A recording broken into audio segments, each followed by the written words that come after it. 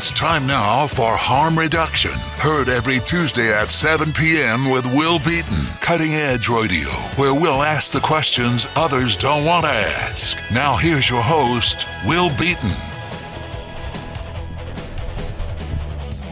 Hello, everybody. It is Willard TeaBelly here, reporting live from the Harm Reduction Report mobile studio in sunny, warm Grass Valley, California. I am here staying at a friend's house, and I'll be here for the next 5 weeks. And I'm really here to learn about harm reduction, or what my friend Annie, whose homestead I am currently occupying, would call risk reduction. We've had many conversations about which phrase is better. I am still open to all new ideas. I think we agree that constantly trying to find new phrases to describe what we're doing is important, and taking new labels and not holding too tightly onto anyone. But harm reduction is the word that, and she thinks risk reduction. She likes that better. Whatever it is, I'm here to learn about it. Annie, her name is Annie Oak. And I first ever heard about her because she spoke at the Psychedelic Club National Psychedelic Symposium in Boulder, Colorado a few years ago. James Casey, who founded the Psychedelic Club, a student organization at the University of Colorado Boulder, he helped organize this big event that the club put on called the National Psychedelic Symposium. And they had all these great speakers talking about psychedelics, and I think harm reduction mainly, and the things like that. And it was really great. And Annie Oak gave a talk about her talk is called Harm Tea-duction, because she's talking about how she founded the Full Circle Tea House, which is a tea house, and it also is all about harm reduction, and at events, how to running safety crews at events and stuff like that, and a lot more. One thing it does is it goes to Burning Man every year and operates a tea house harm reduction zone at the Burning Man festival in the desert. And Annie has experience doing this. So her talk, she was talking about how they set up their tea house at Burning Man, and how that's related to harm reduction, and how you can bring that as sort of an artistic expression of ways you can live and think with a harm reduction mindset on your normal day-to-day life back home, wherever that may be. Annie also founded a group called the Women's Visionary Council, which is a 501c3 nonprofit group that organizes community events and does things related to harm reduction and empowering women to be involved in harm reduction and psychedelic stuff. One thing they're doing right now is a risk reduction workshop in a couple weeks, actually on April 15th, Sunday, in Nevada City, California here. We're organizing this harm reduction workshop. And that's part of the reason, big part of the reason why I am here in California right now, is because I was hired to help organize this event and to film it. So we're making a video of the presentations going on at this event. So that's partly why I'm here. I basically just came a few weeks early so I could stay here on Annie's new homestead up here in the foothills, and help her build her garden, and help her put up a deer fence and do some stuff on her property with some of her friends and other roommates, some of whom are people I have met before. And that's why I'm here. It's making me want to explain. I feel a little nasally. Ever since I got to California a couple days ago, the weather has just been really, really amazing. Like, wow. Everything is so green and so warm, and no bugs, and wow, it's really nice. But one thing I've noticed is that, I guess, allergies or something, but my nose is super super clogged up now, and it's bothering me. And forgive me the few coughs that are bound to appear in this audio stream. Here I am. I'm sitting here. What I'd like to do for this rest of this hour is sort of explain a little bit more about why I'm here and what it is I'm noticing that's going on, what we'll do for the next few weeks while I'm out here in regards to the show. And I also just want to explain a little bit of the history as I understand it, which is in a limited sense. I'm learning about most of the stuff that I'll be talking about here. So if I don't qualify it enough, I really ought to. That the stuff I'm talking about, this is just my impression of it, and but it's all very, very interesting, and I am trying to explain it in the form I know, simply to figure out what I don't know, and get an impression of how limited my perspective really is, so that we can figure out how to widen it further. First, I'd just like to explain a little bit more about where I am right now. So this is really interesting. Grass Valley, California is really close to Nevada City, California. They're sort of, in my impression, sister cities.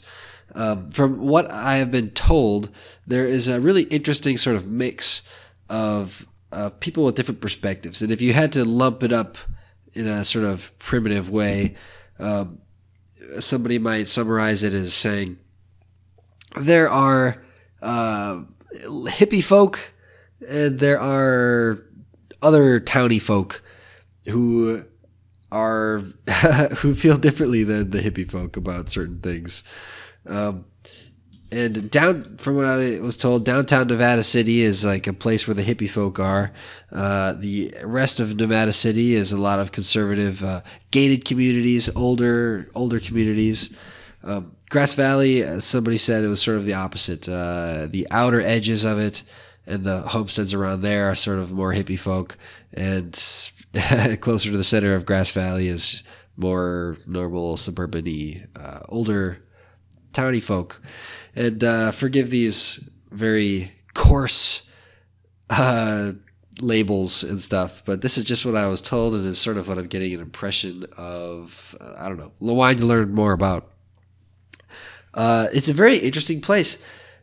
Last night, I went to something called Ecstatic Dance in Nevada City, and it's this really wonderful. It's like a dance party, except in most of the rooms you don't speak. You just dance and you don't talk to each other. But it's not in a closed off kind of way. It's just is like a sort of an experimental way, like how to interact with people without talking to them. And then, of course, there's a tea house in the other room where you can sit down and talk. And it's really fun and really wonderful. And it was just great to see all the weird people. And I was one of the weird people dancing away at this funny event. And I had a wonderful time. I volunteered, so I didn't have to pay even. And it was just fun. And then afterwards, everybody goes to this place, Elixir. It's a tea house and fun. Sort of like a bar, but it's like tea. It's hard to explain, It's so funny. I was trying to wrap my North Dakota mind around a place like this and like an event like the dance thing we were just at. And it was all very interesting. And I realized that I'm going to learn more the more I hang out with people here. And I'm looking forward to doing that. Annie, her homestead here is technically in Grass Valley. So Annie's a science journalist, and she's also she was the main editor on this book called The Manual of Psychedelic Support, which maps, say it with me, the Multidisciplinary Association for Psychedelic Studies, which is the parent company of the Psychedelic Club and the UND Psychedelic Club. Annie edited this book that MAPS published, Psychedelic Support Manual, and it's sort of one of the main canons. It's a really important work because it brings together a ton of the top people from these different harm reduction and medical science fields to really put together a wonderful guide explaining, like in the back there's a lot of these appendices about the effects of certain substances, drugs that people are using, and there's even pages of different names, code names for drugs from different countries, and that's just one example. There's a ton of really important scientifically backed up information in this manual. And Annie was really involved in its production because she is really active in this whole community, and she's one of these great people that everybody seems to look up to. Or I don't know about everybody. I shouldn't say that, but a lot of people seem to look up to her, and I'm happy to be her friend.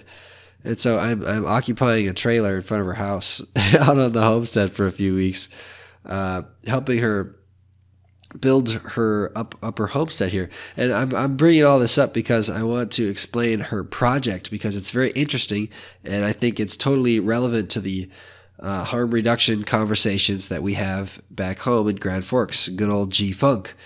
The conversation, so a couple of Annie's housemates here are Carrie and Sage. They're about my age, maybe a little older, I'm not sure. They grew up around here. And Carrie was just giving me a lot of this great perspective, some background, some history on this town and the dynamics of people in Grass Valley, Nevada City. One thing that California here north is known for is growing marijuana. And so, and also just this year, California legalized marijuana. So, wow. There's going to be recreational marijuana dispensaries soon, or I think there already are, and in some places in California at least. And it's all very interesting because this homestead that we have purchased here, well, that Annie purchased about less than a year ago, she's been renovating it and cleaning it up and stuff. The place she bought here, well, it used to be a very small marijuana operation. People here were growing a little bit of marijuana. And what she's doing is now since she's bought it there, she's not growing marijuana here. And she's working on a writing project sort of describing this process of turning a marijuana farm back into a family farm. And with a garden, just to support the homestead and no marijuana. And so part of what I'm doing here these few weeks is helping her build her garden. And so we're totally chopping up the garden space back there, and we're going to be doing this layered sort of permaculturing stuff and trying to build up some soil beds and bringing in some compost and manure and all this fun stuff. And I mean, she's converting her garden from a marijuana farm back into this thing. And it's very interesting because a large part of the local economy here in Grass Valley, Nevada City, or at least, okay, I don't know about large. This is, again, my impression. A significant portion of the local economy is definitely because of the marijuana growing that it goes on around this county and around here. I'm learning that there's tons of people who travel here. It's this wonderful, wonderful just in the fact that it's so surprising and interesting to me when I was first hearing about it. There's this concept of trimmigrants. It's immigrants for people who are trimming marijuana. So in the marijuana growing process, you have a part of the process where you trim the plants and harvest the marijuana off the plants. And so large operations have to hire trimmers. And so people from tons of different countries and from all over the world who just go from marijuana farm to marijuana farm trimming for people and make a living doing that. And I guess it seems that a lot of people who grow marijuana here, they also have businesses here, and their businesses are supported by people who make their living growing marijuana around here and stuff. So it's very interesting. And what's so interesting about it actually is the fact that just this year California legalized marijuana. And Carrie, who grew up here, was explaining to me that a lot of people saw this coming. And so for the last few years, but especially this year, all of these small operation growers who were mom and pop marijuana growers, farmers, marijuana farmers, are closing down and are being forced to shut their businesses down because they can't afford to compete with the massive grow operations that are now legally occurring. Because of the legalization, big companies have taken over the industry, the market already, and just their prices have totally dropped. So that's why the local farmers are going out of business, and all the trimmigrants are running out of work. And there's going to be many economic ramifications, there already have been, for the towns of Grass Valley and Nevada City, and probably lots of other places around here for that reason. And it's very interesting, and I'm learning a bit about it.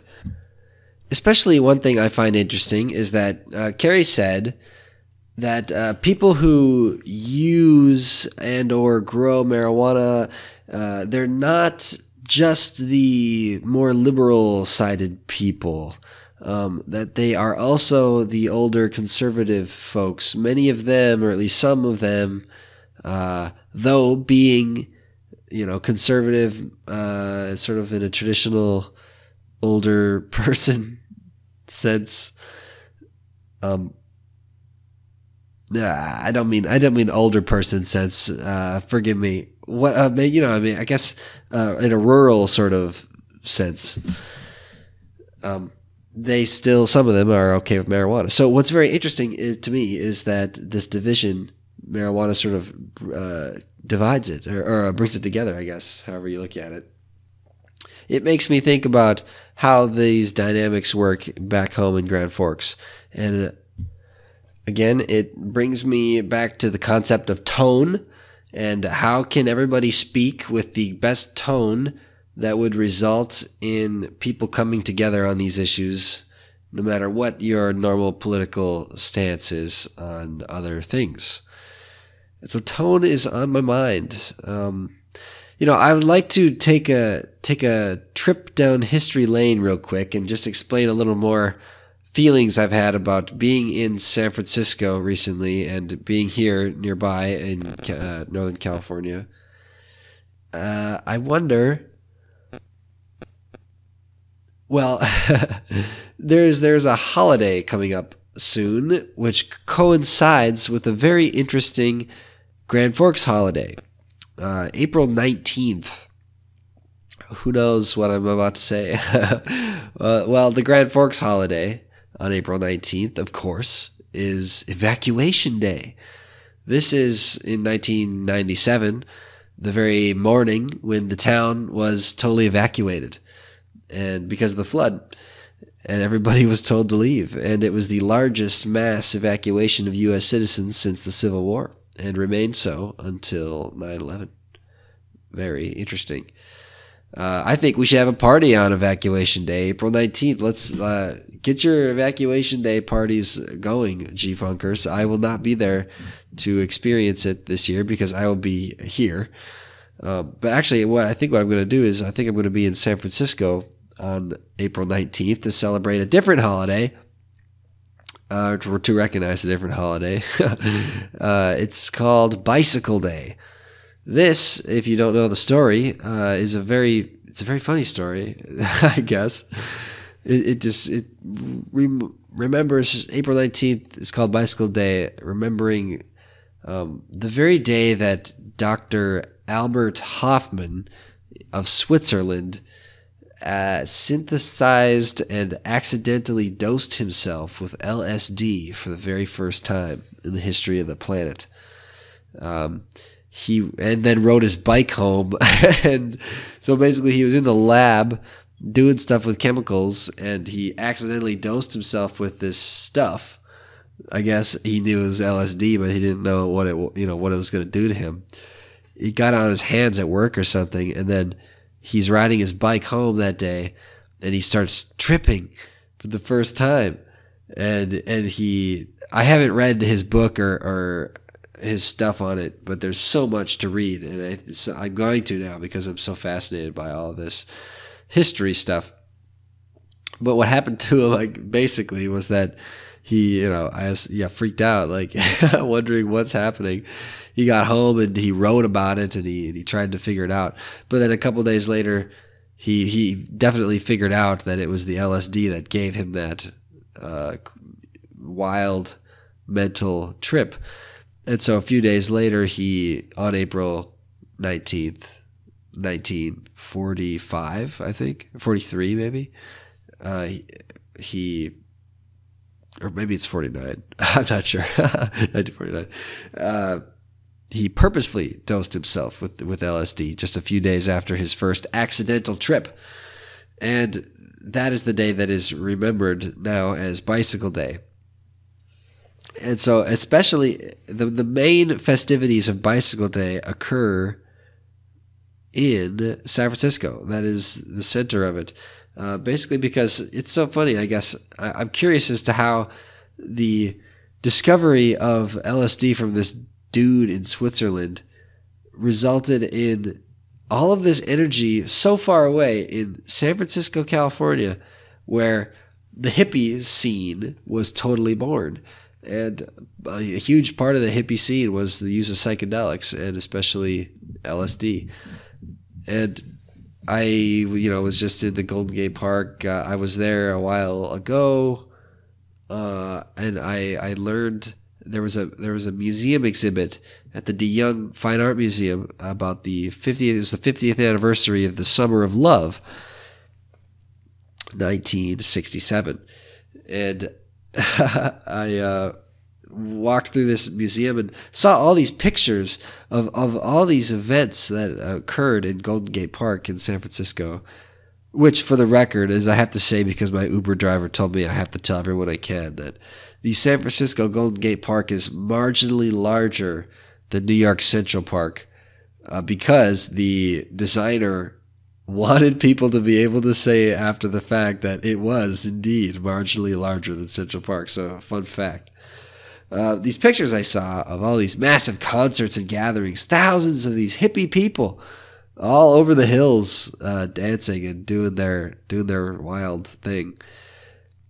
And these great musicians like the Grateful Dead and everyone else, J.S. Joplin, playing to huge crowds of people here.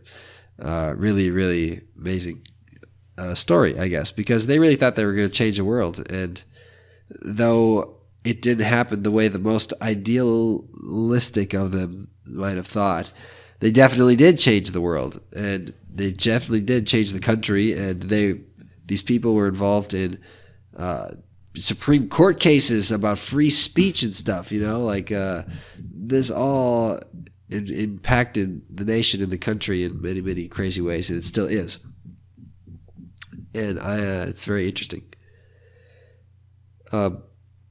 So what all did this happen? Well, another person, another name that I'm just learning about is one called Alexander Shulgin, Sasha Shulgin. This is a man who was a chemist and like a very fancy and well-appointed person. You should totally look him up on YouTube or Wikipedia, all this. Alexander Shulgin, he was one of the people who designed and first synthesized a whole bunch of psychedelic substances. I guess, the information between 1949 and when he started doing his thing, I believe, in the 60s, maybe a little earlier. See, there's so many books on this. Like, I know all my other psychedelic club friends who know all these people. I'm like getting the dates wrong and like getting the discoveries, the orders of it all wrong, and they're probably just like, dude, they're probably very annoyed with me. Just the fact that I'm sort of new to all this again.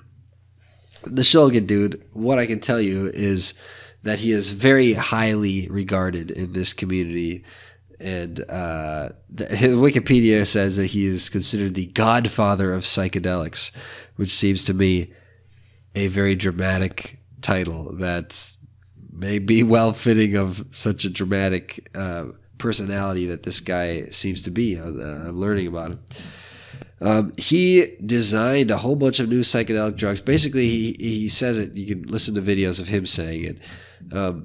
he took this LSD and he wondered, well, if you change the chemicals and if the compounds are different, what effects is this going to have? And can we as humans learn more about how to experience more things in our mind by doing this? But, the fun thing about that is somebody's got to test these things for the very first time. And that's what he did. He did it to himself and to his friends and his close friends, They designed these psychedelic substances and they tested them out and they took really wonderful scientific data information about it all, and they are being very analytical about it. And they made a whole series of, hundreds of scientific papers and stuff about these substances and what they do to you. And it's a whole wealth of information. And before that point, nobody did this because, well, it's weird. LSD wasn't even made illegal until the 60s. So I'm so fascinated to learn more about that. Because since then, since the illegalization of these substances in the 60s, there's been very little possibility for people to research them in a above ground scientific way because it's illegal to possess these things, and you have to go through all these permit processes, and most people can't even do it. So my biology professors at UND were joking about the fact that they can order cocaine to study on their zebrafish far easier than any of them could have a time ordering a little bit of marijuana to do a research study involving that somehow, which I think is just funny. But he was this, Alexander Shulgin was this underground dude who just decided to do it. And I just want to read one or two of these quotes of his that I'm seeing right here. Here's one thing he wrote. "How long will this last, this delicious feeling of being alive, of having penetrated the veil which hides beauty and the wonders of celestial vistas? It doesn't matter, as there can be nothing but gratitude for even a glimpse of what exists for those who become open to it." That's really interesting. And I guess as I say it, I realize it sort of goes into the next thing I want to say about tone and whatnot. I'm very curious to learn about this guy and read more of his books, and I have a feeling that he's very sincere in all of his scientific collecting and all of the videos that I've seen of him. And for a second there, he almost sounds like, for those of us who try psychedelics, we are suddenly enlightened into this new magical world, and we see better than everyone else, and we are these egotistical, self-righteous weirdos who think we're better than everyone because we have seen beyond the veil or whatever. I actually don't think that was the tone of that passage I just read. I think it was really, I think he's being really sincere about, you got to become open to things in order to experience them. That sort of cynical tone that I just described may be attributed to other people, and so I've got to do so much more research on all this. Some people told me that Timothy Leary, he also has he was a Harvard scientist doctor guy, I think. Here's one thing he said. This is Timothy Leary. "We have always urged people, don't take LSD unless you are very well prepared, unless you are specifically prepared to go out of your mind. Don't take it unless you have someone that's very experienced with you to guide you through it. And don't take it unless you are ready to have your perspective on yourself and your life radically changed. Because you're going to be a different person, and you should be ready to face this possibility." So in that, he sounds like pretty sincere, But I also thought he wasn't, well, okay, I won't say that it was he. Other people, including the Grateful Dead, who were a band that everyone loves very, very much, who were sort of at the middle of this psychedelic revolution, hippie revolution. The Grateful Dead would dose people with LSD without their knowledge all the time. One story was they dosed, they had like 200 actors were hired to be in a music video that they were making. And the band dosed the punch with LSD and got all of the actors tripping on LSD without their knowledge. And obviously, in a situation like that, as Timothy Leary was just saying, you're not giving people the chance to be prepared at all to undergo an LSD trip. So that's sort of a different tone. If you're trying to, well, who knows what the Grateful Dead were trying to do in that story, but I don't know. They probably enjoyed themselves for doing it. I don't know. Timothy Leary was arrested for using or for selling LSD or for just being involved in it somehow. There's such a story behind all of him, and I've read only a little bit about it. But you may have heard the turn on, tune in, drop out thing, or the think for yourself and question authority are two quotes attributed to Timothy Leary. One person I want to mention who is on his Wikipedia page described as the Timothy Leary of the 90s is somebody named Terence McKenna, who was an American dude who ended up sort of being based, I think, or living, or at least working for a long time or a while in and around San Francisco and Big Sur and this, I think, Northern California area, but especially San Francisco. He was involved in these people. He's called the Timothy Leary of the 90s. I wonder what that means exactly. I wonder what you would classify all these people's tone as.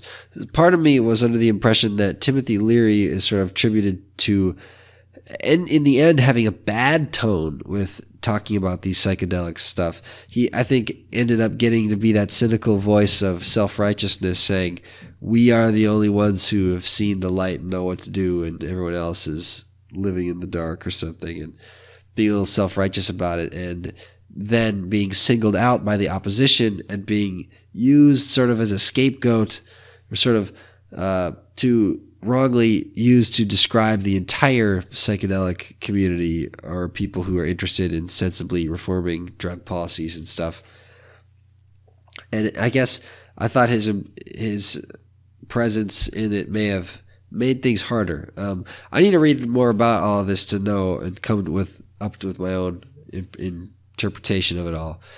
But either way, it's for sure that all these different voices, some of them are like that, and some of them are not. Alan Watts, who's another philosopher guy who lived in San Francisco, I think has a wonderfully sincere tone. And if you listen to anything Alan Watts says on YouTube, he's this old. He died in the early 70s. I think he's got a really good tone when he speaks. You can see for yourself. Google Alan Watts. Another one to Google is this guy Terence McKenna, who I don't know how to describe his tone exactly, but it is for sure interesting. I'm going to do my best to play you a 1-minute clip. This is just going to be a weird example of what Terence McKenna says. Probably an unfair example if I'm trying to actually inform you at all on what he is like, because this is just such a wacky passage. But I want to play this passage because this is the trailer for a movie called The Imaginatrix, the Terence McKenna Experience, which is made by a new friend of mine, Ken Adams. I'll describe who Ken is, but first I'm going to see if we can play this clip. I'm speaking to you from the Imaginatrix, a domain outside of space and time, a domain unknown to ordinary people. But over the centuries, exceptional human beings have learned the secret of moving between the worlds. The Imaginatrix is the land of all dreams fulfilled. It's larger than you can imagine. It's a universe inside the human mind, and it's where the future is going.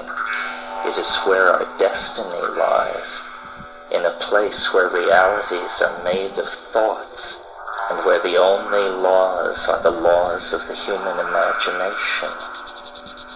This is the place that shamans have known of for millennia. They pass through the portals that normally are reserved for the dead souls, moving between the worlds. There's a technology and an understanding that you can barely imagine. This is what has been kept from ordinary mankind for millennia. This is the real secret behind the idea of magic. This is the universe into which your entire world is destined to dissolve.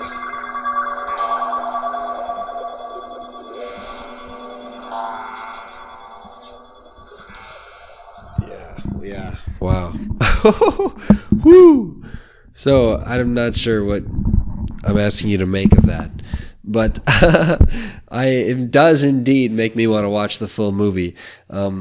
This guy Ken Adams, I first heard of him watching a talk. If you Google Palenque Norte, it's a series of videos that was made in 2012, maybe other years too, from Burning Man, with like speakers and stuff. Annie Oak gave a presentation at this Palenque Norte series at Burning Man, and you can watch her video on that, what she gave back in 2012 on that. And another talk was this guy Ken Adams talking about making this movie, Terence McKenna. So Terence McKenna is a also highly educated dude who wrote a bunch of books and stuff and gave a bunch of talks, and was also a performance artist and a poet.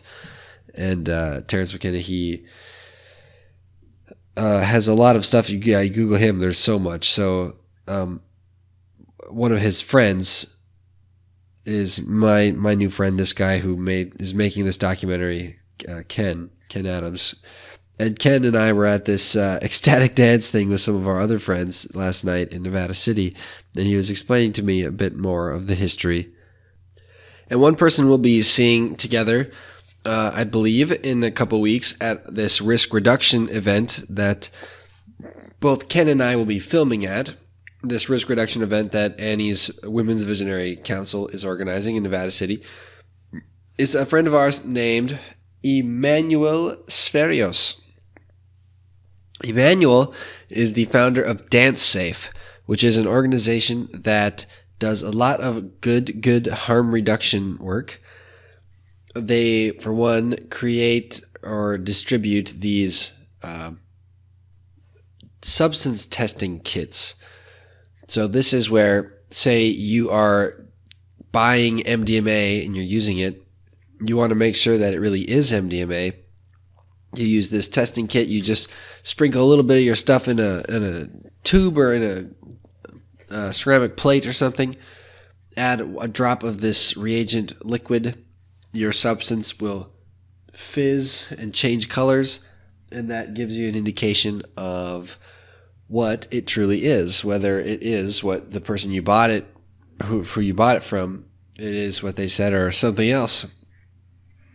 This Dance Safe. They do a lot of education about these substance testing kits and about other festival harm reduction or just day-to-day life harm reduction and drug policy stuff. Very cool. Emmanuel, he is also spearheading this movie. He's making this movie called, I think it's called MDMA the Movie.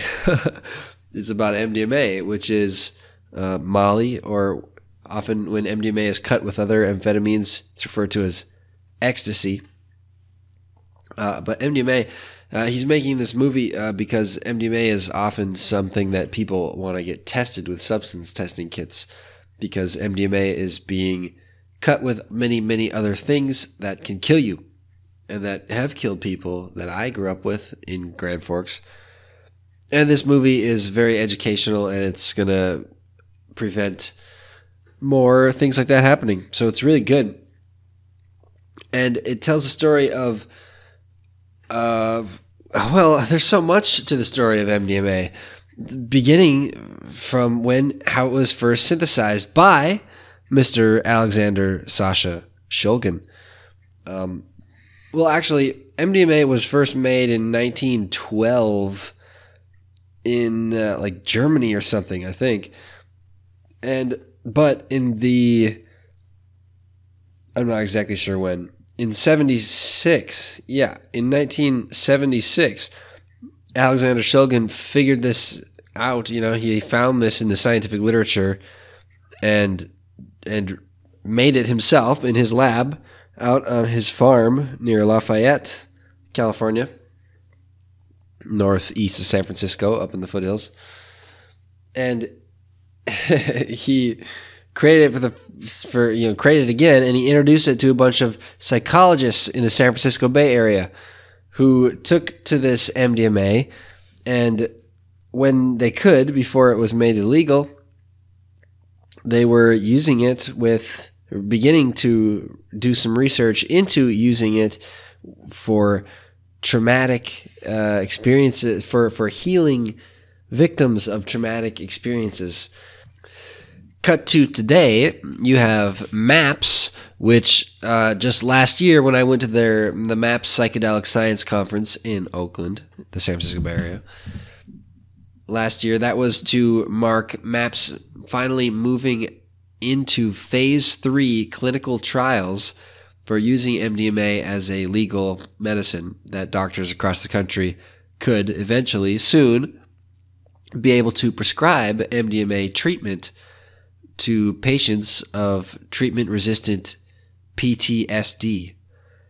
So it's totally working.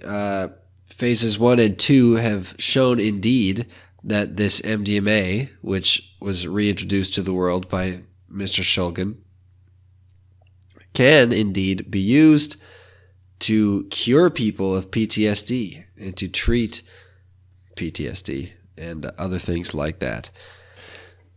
So I was chatting with Emmanuel on Easter the other day about his movie and about how he's making it and what he's doing, and he's still raising money and he's got a lot of work to do, and he's hired a team and he's making progress, and it's really cool. And it's telling the story of MAPS, which is the sponsor of the Unity Psychedelic Club, and so in part this program here, the Harm Reduction Report. So I'm curious to see how it goes.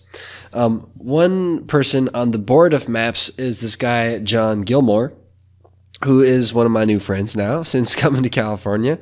He's a friend of Annie's. I stayed at his place when I got here, when I arrived to San Francisco the other day from Minneapolis. I stayed with John, and this weekend, Ken Adams, the filmmaker, and I are going to go back and stay at John's house next weekend.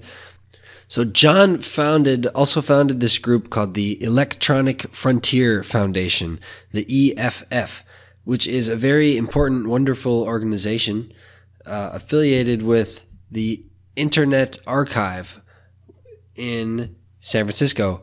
A very close friend of John's was a man named John Perry Barlow.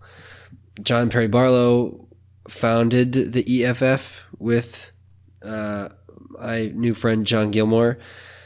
And actually, John Barlow spent the last chapter of his life living in Gilmore's apartment in San Francisco as he fell ill and as he died. He died in Gilmore's apartment where I stayed the other night.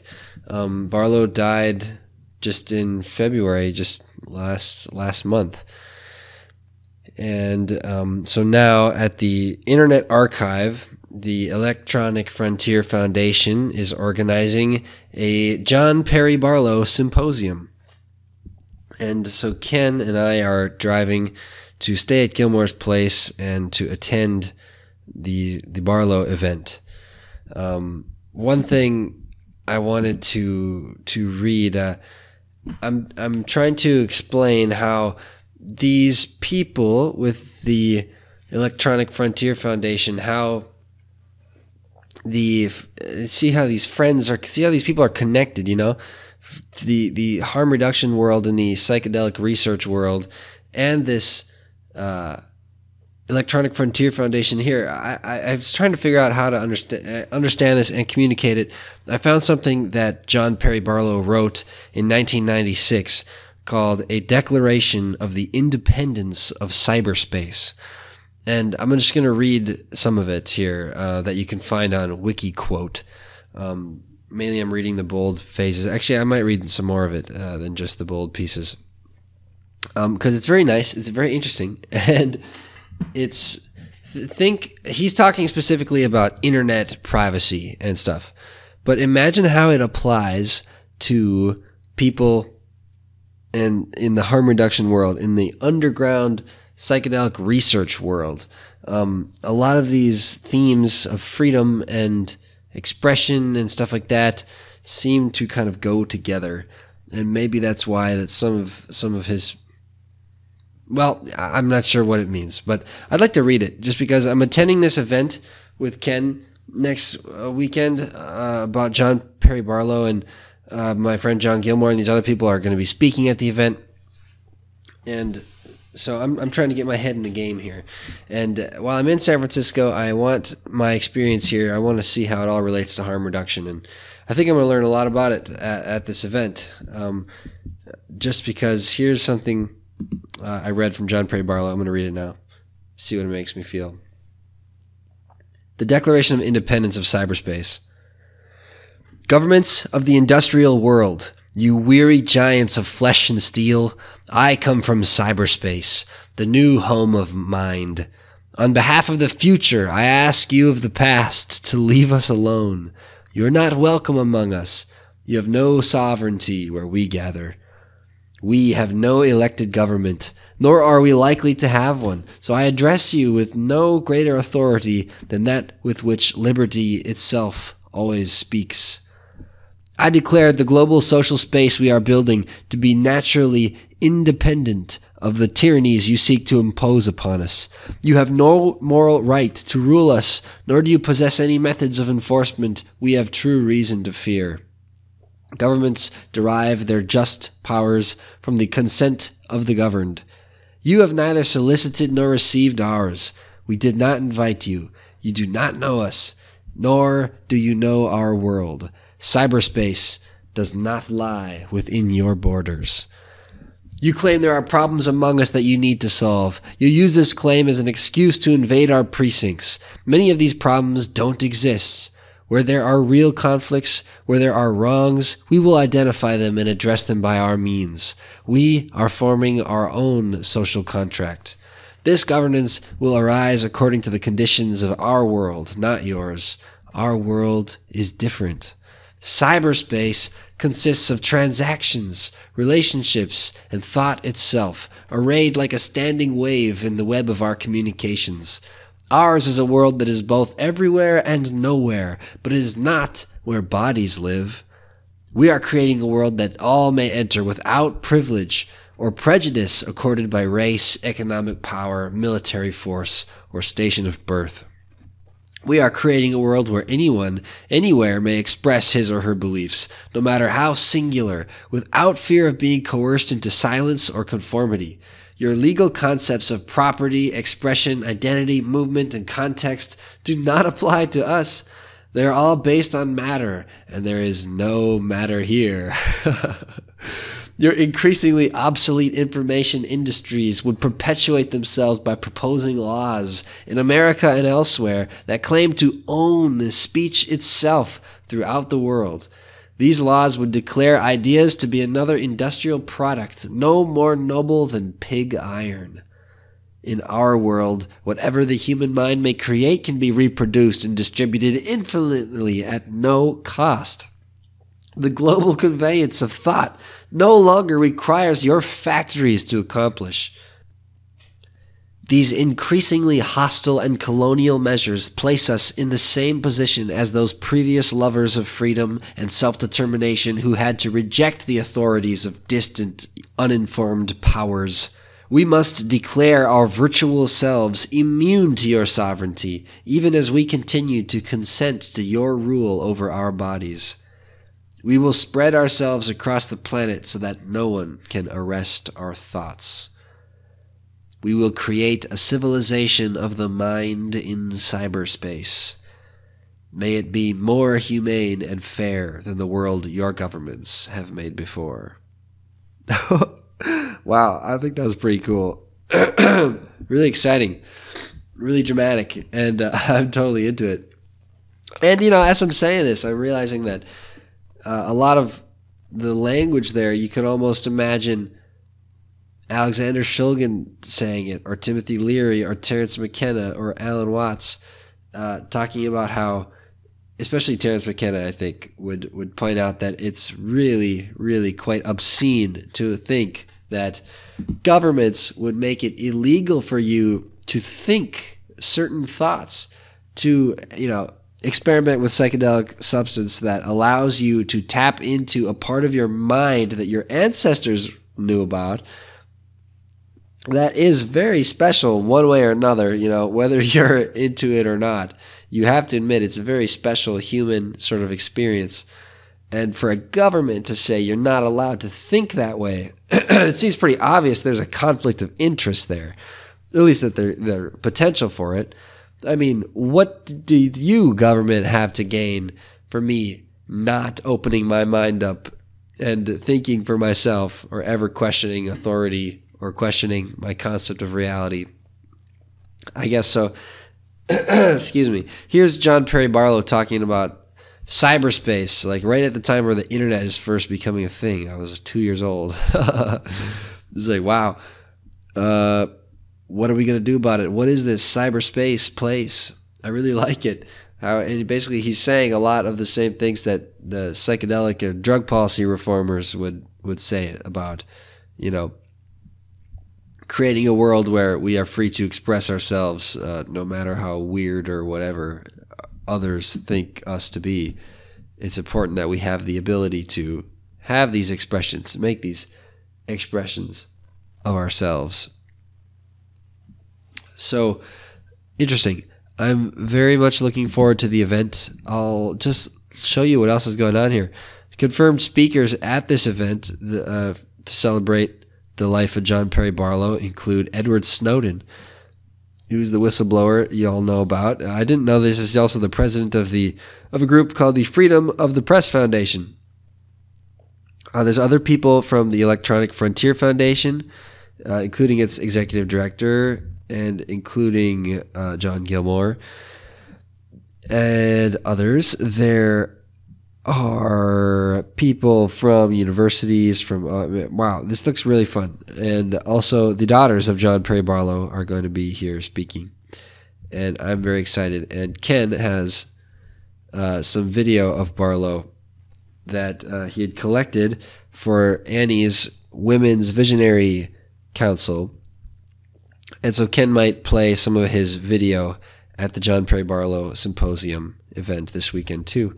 So I have a lot to look forward to and a lot to understand about how it is that these internet privacy rights advocates, folk from the Electronic Frontier Foundation, and how these folks from these psychedelic research history communities and these other groups, these contemporary groups too, how they all go together and how they support each other in interesting, funny ways. And how it takes place in communities like Grass Valley and Nevada City, California here. I'm very interested. When I was chatting with Carrie today about the history, about the dynamics of the feeling of this town, it made me think a lot about certain small towns back home. Certain things it reminded me of, and certain things were like totally different. Obviously, the widespread acceptance of marijuana as a thing here in this now. I mean, now it's legal in California, and it just is the history of this area where people have been growing it for a while. It's treated very differently than it is in Minnesota or especially North Dakota. And so that's funny for me to be learning about and sort of comparing, just as one example. Over the next few weeks, what I'm going to try to do is, I'm on my own here out in California. Your pal Cal, who usually helps me do this harm reduction report, is still in Grand Forks, but he's finishing up school this semester. So for the next few weeks, I'm hoping to talk more with some of these friends. So maybe we'll have an episode with Ken Adams talking about his movie, The Terence McKenna Experience. How he made it, what it was like, how that guy influenced, this whole community, this whole psychedelic harm reduction community that exists. Maybe we'll have an episode with Carrie, chatting with him about his perspective as being a local to this area and telling me about how the marijuana legalization has changed the local economy and for better and worse. Maybe we'll have an episode with Emmanuel Seferios, who lives nearby. We could talk to him about the MDMA, the movie he is making, ask him how that process is going and see how it is. And that would be a really fun topic. And he lives nearby, so that's cool. And he's the founder of Dance Safe, so we could talk about that as well. Dance Safe is something we've been talking a lot about before, so now it'd be great to have a chance to interview with him. We'll also definitely be covering the risk reduction workshop that the Women's Visionary Council is putting together on April 15th. I should know that date because I was just making the flyer for the event. And we're getting things ready, and Ken and I will be filming it, so we'll be definitely ready to do that. Let me please tell you a little bit more about that event. There's going to be 3 main speakers. The first part of the workshop, it's going to be featuring Dr. Gant Galloway. He is a doctor, and he is the director of the New Leaf Treatment Center here in the Bay Area. And he's going to be explaining how to use naloxone, Narcan, which is the opioid overdose antidote. Very important. The second part of the workshop is going to be with Ethan Currens, describing essentially how to use a milligram scale. And if you are measuring out small amounts of substances, you want to make very sure that you're measuring out the right amount so you don't overdose yourself. And so how to accurately measure liquids and powders is harm reduction and will prevent overdose. So he's going to be explaining how to do that. And last, Amy Raves of Safer Raving is going to be explaining how to use substance testing kits, reagent testing. So that is really cool. And I also think we're going to get a demonstration about how to use fentanyl testing strips, which is if you have an opioid or something else you think it could have fentanyl in it, you check it, make sure it's not. So, we're running out of time now, but I'm in San Francisco. I'm in California, and I am excited to try to use this perspective.